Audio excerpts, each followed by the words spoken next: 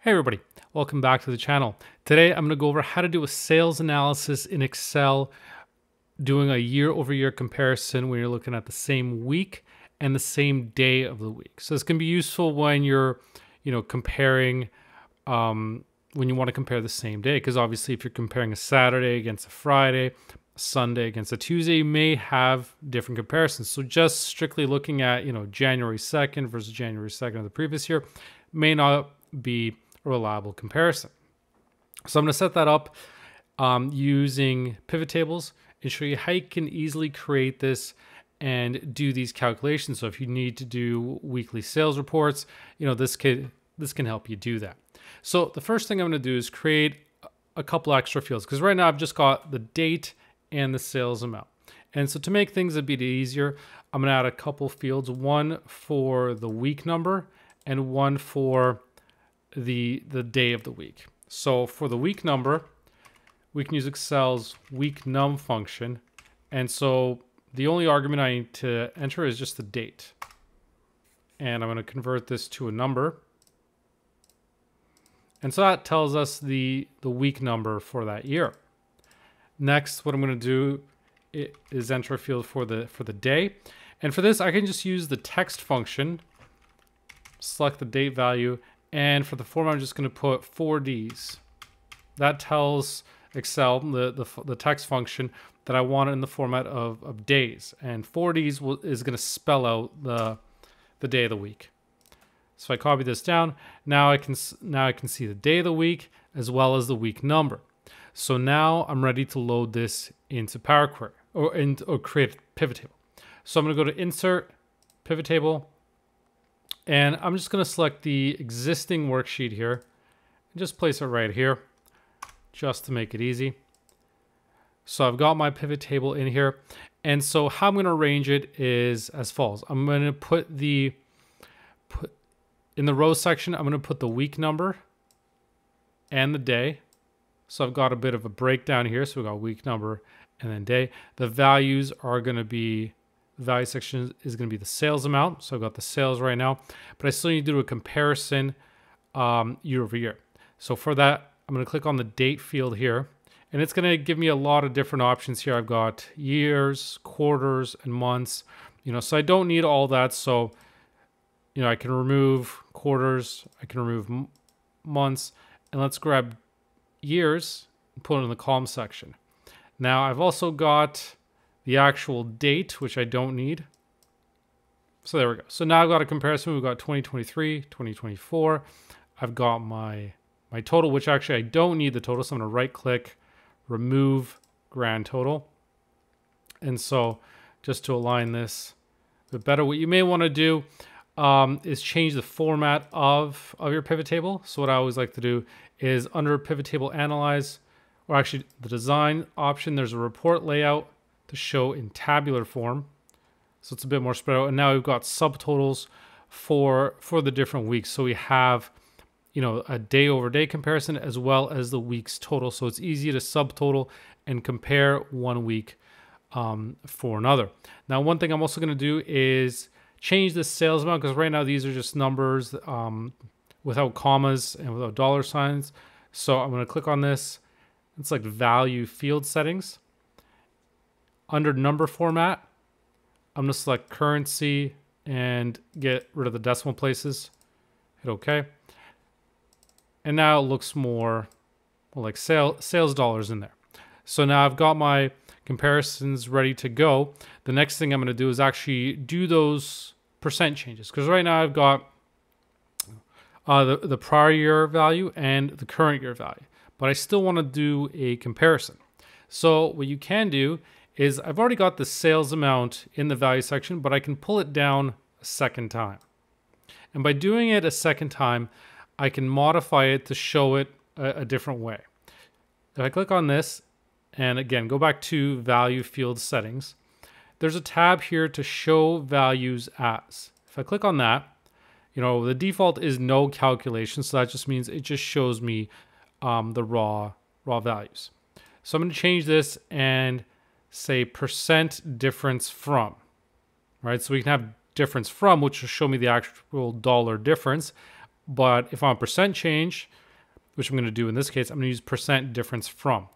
And now we can select our base field, so it tells us what we're comparing against. And I'm looking at years because I want to compare to the previous year. Now, if you're always going to be comparing, let's say to 2023 or 2024, you can select that. But if I select previous, it's always going to compare against the previous year. So 2024 is going to compare against 2023. 2023 is going to compare against 2022. But in this case, it doesn't exist, so it's going to be blank. So I'm going to hit OK. And so now you can see we've got those percentage changes. So we can see from the first week in January, the Monday, sales went from 935 to 1,004, so they're up 7%. Here on the Tuesday, they fell significantly, right? So we've got our comparison in there already. So we're doing an easy way to calculate any sort of revenue growth. And the one thing I may want to change is also go back to value field settings here and change this to say revenue growth percentage, just to make it a bit clearer that that's what that is. Now, one thing you may want to get rid of is if you come across any errors, like let's see, you've got data that doesn't exist in one of these fields.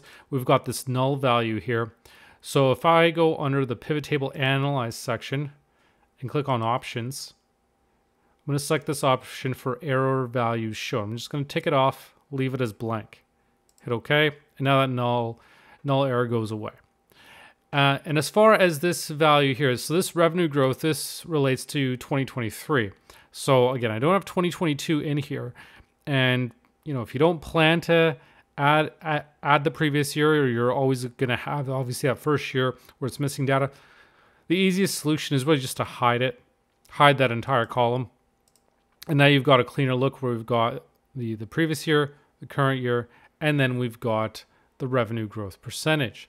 So by doing that, we can easily create, a comparison to do a week over week comparable. We're looking at the same days of the week, the same weeks as well. So we can have an analysis that looks at, week over week, how we did, and also the specific day. So it's a lot easier to do a more relevant comparison than just looking January 3rd versus January 3rd, because without knowing the day of the week or even the week number, it may not give us a fairly accurate or relevant comparison. There's obviously going to be some situations where you've got a holiday falling on a certain day or the weeks are slightly off, but from my experience, it's a lot easier to do the analysis this way than to try to line up the actual day numbers, days of the week, like January 4th.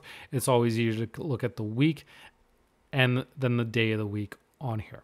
Now, the only other thing it may want to do in this case is just change the formatting of this. So one thing we could do is add some conditional formatting. So, if I selected this entire field here under conditional formatting, there are some icon sets we could use, like let's say one of these directional ones to show, whether it was up or down. And if I go back here to manage rules, I can edit those to say, okay, I want to set the rules so based on the number values, we're going to say, okay, if it's greater than 0.05, so a 5% increase, then it'll be green. Otherwise, it'll be yellow. And if it's less than 0, it'll be a red triangle. If I do that and apply, now it's a lot easier, just a bit easier to see where there were big changes or small changes, and where there wasn't a big change at all. So just some of the ways that you can change up your table, especially if you're doing this for a weekly sales report. You can also change the formatting of your pivot table, perhaps to have some cleaner outlining and doing that. But other than that, that's how you would create a weekly sales report potentially, or you're comparing week over week numbers. So you've got relevant comparisons. The advantage, of course, is now you're comparing the same day of the week versus the same day of the week in the previous year and the same quarter. So the key thing to remember when you're doing this kind of analysis, when you're comparing weeks, it is add that week number field, add the day, and then for the amount, pull it in a second time and just change the view so it displays as a percentage increase, or maybe you want a dollar increase as well, you can do that as well. So simply by just dragging it down again, you can create another view. So even though I've got a couple here, I can add to that and display my data a different way. So you can pull it in multiple times to show different views, both for the raw numbers and the actual percentage changes. But obviously the key to making this work is making sure we've aligned the week numbers, created a week number field and a day field as well, just to make it easy to set up that comparison in our pivot tables. So if you like this video, please leave a like and make sure to subscribe. Thanks for watching.